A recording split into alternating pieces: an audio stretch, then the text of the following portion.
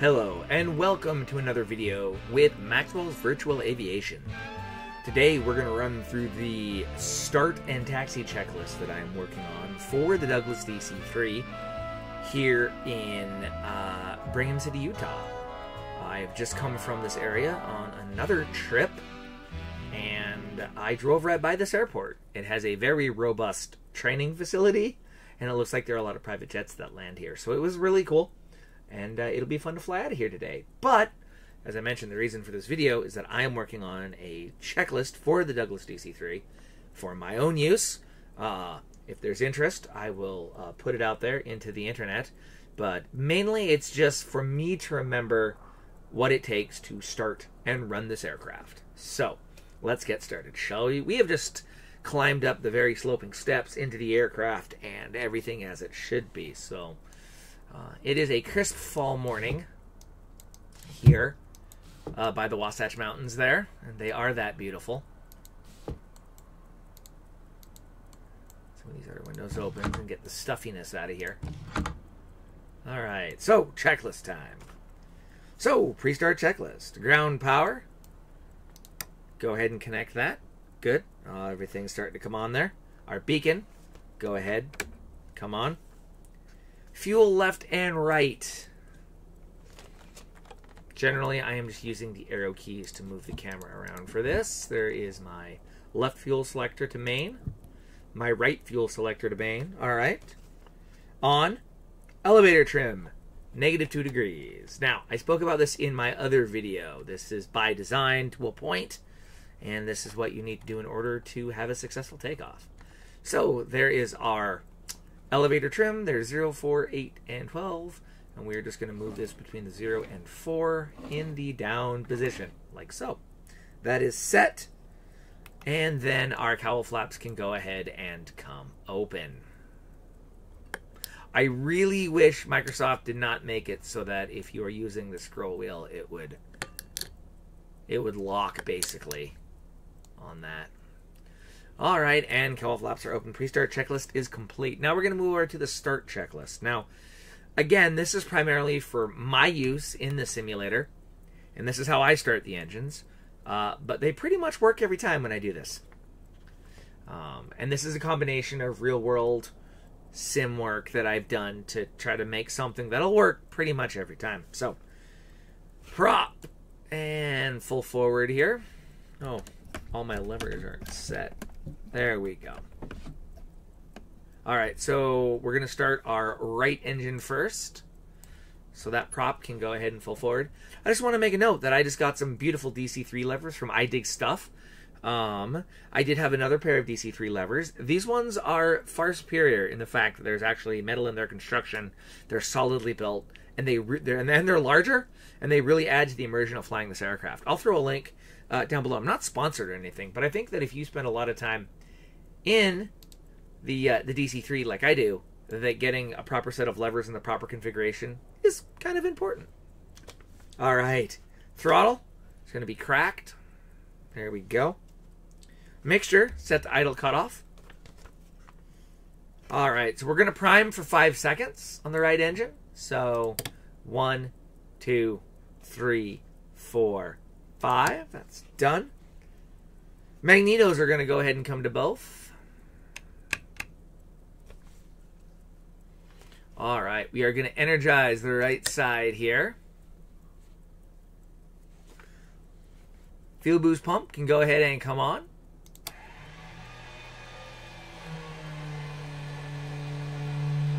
Alright, so the next happens in really rapid sequence, so I'm not going to talk through it, but they are starter mesh, prime on, mixture, auto rich. So we're going to do that real quick. Alright, mesh, prime, auto rich.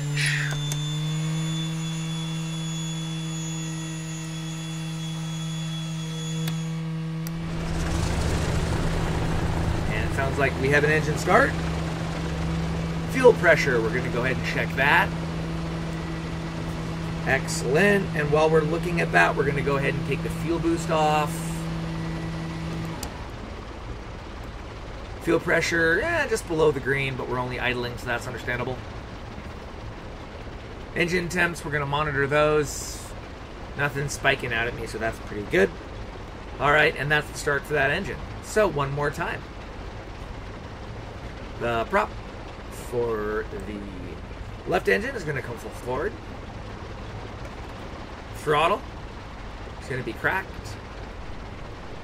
Mixture is in idle cutoff. We're going to prime for 5 seconds. 4, 5. Magnetos are going to go to both. We're going to go ahead and energize the left side. We're going to let that slowly build up there. Fuel boost pump, going to go ahead and come on. And then it will be starter mesh, prime on, and mixture auto wrench. So mesh, prime, and auto wrench.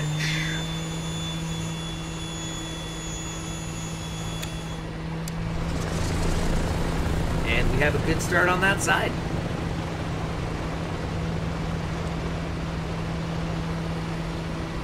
Check our fuel pressure. Bring our boost pump off. Monitor engine instruments. Alright, start checklist is complete, and it worked as written. Both engines are started and running.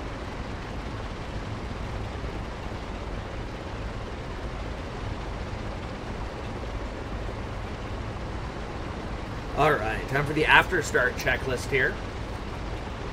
Battery is going to go ahead and come on.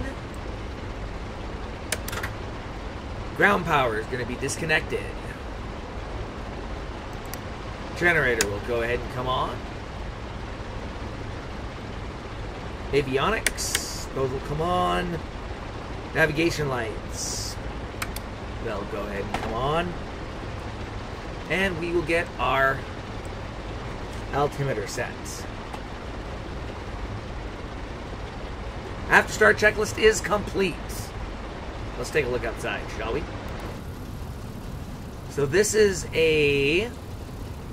something I picked up from flightsim.to, which is a better representation of the original World Travel Airlines that we had in earlier versions of the sim. But look how pretty that looks. Looks like we've got some ground help, but you can see we still have our chocks on, and our door is open. So let's do the taxi checklist. We're going to just taxi out into the grass there. So our doors are going to be secure, and that's all of them. There we go. So chocks away. Flight controls are going to go ahead and get checked. Full movement there. That looks good. I've got reach on both. That feels good. And our tail wheel is going to be unlocked, which it is. We are ready for taxi. So we're just going to taxi to the runway. We're not going to make a big deal out of it. This isn't a revenue flight or anything. I'm just trying to get a feel for the aircraft. As a matter of fact, we could just taxi straight ahead. And I think we're going to do that, actually.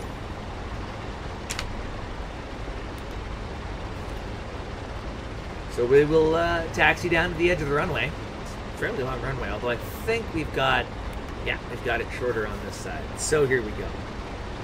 So parking brake can go ahead and come off. Alright, and we'll breakaway power. One of the nice things about these iDig Stuff throttles is they are longer than the standard throttles, and give you really fine control, which is really necessary when you're trying to get very minute changes. Now it should be noted that maybe in 2024 they'll actually implement a swiveling tail wheel, cast-ring tail wheel, so that you can actually taxi in the DC-3 correctly, which is normally with engines and no brakes. Don't use our brakes when taxiing in Douglas DC-3. It's all engine power. And I think that a lot of these older mechanical aircraft, that just comes off of something that doesn't communicate very well in the sim, and that is just feel. I don't know. I've never taxied a DC-3, but I do know that they kind of be a bear on the ground, and that they do take most of the work. I also know though that we don't use our brakes in general, because while they're not our brakes aren't actually very powerful. They can cause issues. I do love how they put this beacon tower right at the edge of the runway there. That's great. That's great. We're actually gonna shortcut this a little bit so that our wing doesn't take it out. And we'll just go across that grass here. It'll be fine. Split our throttles a little bit more speed on that outside. Wasatches look absolutely gorgeous. I was really impressed with them when I was down for a whip meetup, and then I went to Promontory Point, which I've wanted to do for a while. I had a really good time. So, all right, here we go. We've got the jerkies back. We were doing really well, and then I just start getting my micro stutters, and that's super annoying. Stuff to work on in the future. Anyway, it doesn't help that I'm, recording this on the same time that I'm flying. So takeoff. Takeoff is designed for when you're at the end of the runway, or if you're right before it. I didn't split them just because of size constraints. Again, these are just memory items to fly the virtual aircraft. So hatches and windows should be secure, so we'll do that. Ahem. We'll do that. There we go. Hopefully these stutters stop. It's annoying. Nope, I don't think they're going to. And we were, like I said, we were doing so well. So well, and now we're stuttering.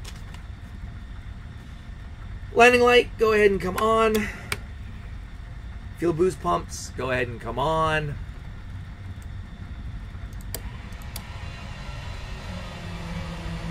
Cowl flaps can be moved to trail.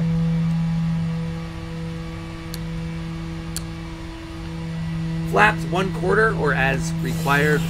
1/4 as a note is 2 notches down, and that's generally sufficient. I don't know. And then let's see here. Parking brake is off. Don't tell me why I added turning the parking brake off to the checklist. Tail wheel can go ahead and get locked. In the DC-3, you do take off with a locked tail wheel. Alright, tail wheel is now locked. Alright, takeoff checklist complete. Looking at my chart here, my takeoff power is going to be 48 inches manifold pressure at 27 RPM. Generally, I just take everything to red line and call it good. A couple of things about taking off in the DC-3 one of the pilots of our local DC-3, Miss Montano, we kind of chatted about it because I had mentioned that I fly virtually. It's really important, that you understand that you can get the tail up without rudder authority, right? This is really important. We need to keep the tail down until we have rudder authority and we can actually move the aircraft. It is possible to pop the tail up, not have rudder authority, then you're in a world of hurt. Secondly, we take off at about 80 knots. Now, I don't know if the real one, but I know virtually that we can get this thing in the air at about 50 knots. And we'll start climbing, which was one of the issues that we had when we start with zero elevator trim. So it's really important that we push. We push on the yoke, we keep those wheels on the pavement until about 80. Then we relax, we get those wheels off the ground. But we want to make sure that our tail is on the ground until we actually have rudder authority. And secondly, we want to push on the yoke and make sure that we stay on the ground until we hit flying speed, which is about 80 knots. So we are either about to muck it up entirely, or we'll do a decent takeoff. Just as a quick note to myself, my METO power is 42.2550, and my climb power is 35.2350. Generally, METO power is take it out of the green. Climb power will be 35 and 2350, and that's 35 on the nose. 2350 is halfway, roughly in between 25 or 20 and 25, and that's kind of how I memorize where these are, just as kind of rough estimates. In reality, we need to remember I would have a flight engineer or a co-pilot who would be managing once. Once I'm flying, he takes control of my throttles and my props, and I simply call to him, In virtual world, I'm doing everything. So that is a difference. We have to remember the DC-3 is a two-person airplane. It's designed as a two-person airplane and it's flown as a two-person airplane. So when we do it as a one-person airplane, saturation to try to fly it correctly happens, and that's simply because we're doing the tasks of two people. So we need to remember that. Give ourselves a little bit of grace when it comes to flying this big old bird. All right, let's go. Take off power, if you please.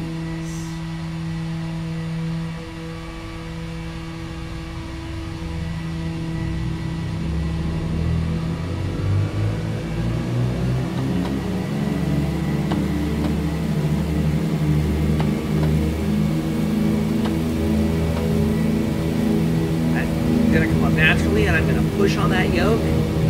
Oh, we do have rudder authority. I'm pushing on the yoke, doing our rudder in, pushing on the yoke. We're at 70, pushing on the yoke, keeping those wheels on the ground. There's 80.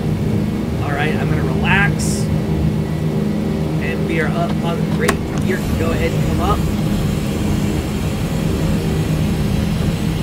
All right, Mito power. Basically take everything out of the red here. There we go. Flaps can go ahead 1-8. Alright, after takeoff, landing gear is up and indicating up, and fuel boost pumps can go ahead and come up. The reason that I have that is because I have a habit of forgetting to turn those off. Alright, we can go ahead, you can climb power 35, 2350. So, climb power. There's 35-ish. 2350 is halfway between 20 and 25 roughly. Oops, that was too much. Just watching it right about there. Close enough for government work. Flaps can go ahead and come all the way up. Alright, and we're configured for our climb. So, that is just working through the checklist in the Douglas DC-3, and Utah sure looks pretty here in the fall. And we're going to climb on out of here, start making our way towards Pocatello, Idaho, which is the next stop for this world travel DC-3. So, thanks so much for joining me. If you found this checklist interesting, or you'd like to maybe see a copy of it, if there's enough interest, I will throw it up somewhere and provide a link to it. Like I said, I find it really useful. We do have a landing section of the checklist, but it's only half a page. It's only half a page, so that you can fold it over and clip it to the clipboard on your yoke, which is what I do. Look at all that traffic on I-15. Is what I do. And, yeah. So anyway, just a little bit of DC-3 flying here. I will admit that this is a really fun airplane to fly.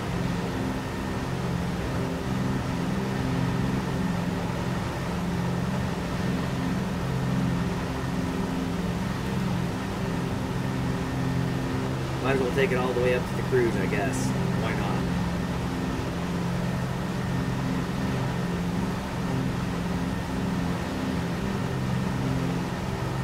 And that is the nice thing about this route, is basically if you're coming from Salt Lake to Pocatello, probably from Salt Lake, Pocatello, Butte,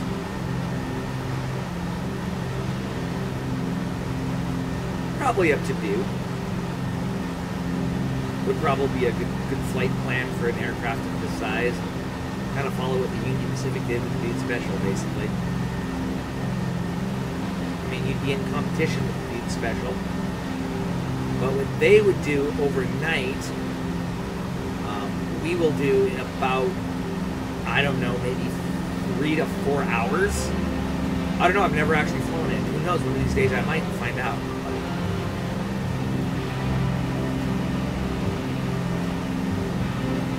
I've got a sound mod on this. I've got, obviously, a slightly different livery on it.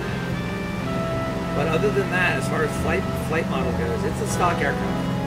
And I have fought and worked hard to fly a stock aircraft. And I think that that's kind of important. Because, I don't know, it flies right. I think it, in my discussions. For the record, just as a note, you see that interchange down there that I'm looking at right there? It is very annoying. It is very. Alright, let's drop it to cruise. Cruising this aircraft I've got set 30 and 20, 50.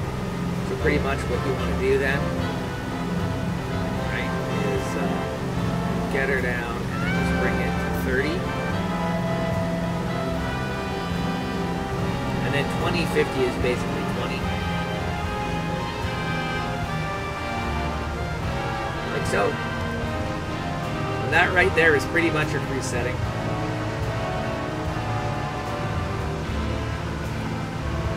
Now we're off to Pocatello.